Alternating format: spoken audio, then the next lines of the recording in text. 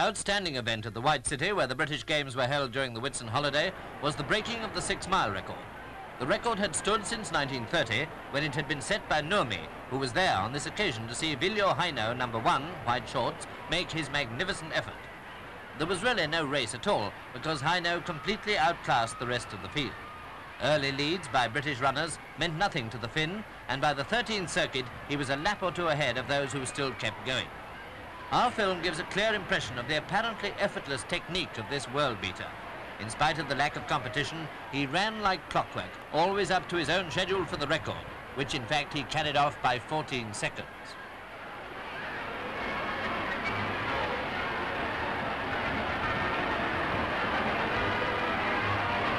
Certainly a remarkable achievement by a really great athlete. Evidently it's a way they have in Finland.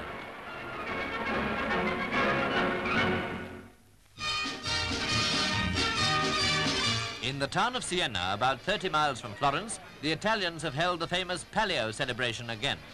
The banners represent the various contrade, or wards of Siena, and a lot of expert flag-wagging goes on before the horse race is contested in the public square known as the Piazza del Campo.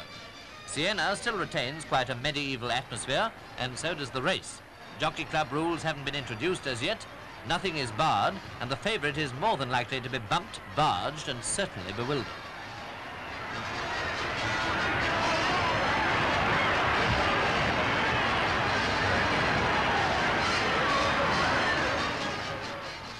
As a matter of fact, the favourite did come a cropper this year, but then that only adds to the general gaiety of the Palio di Siena.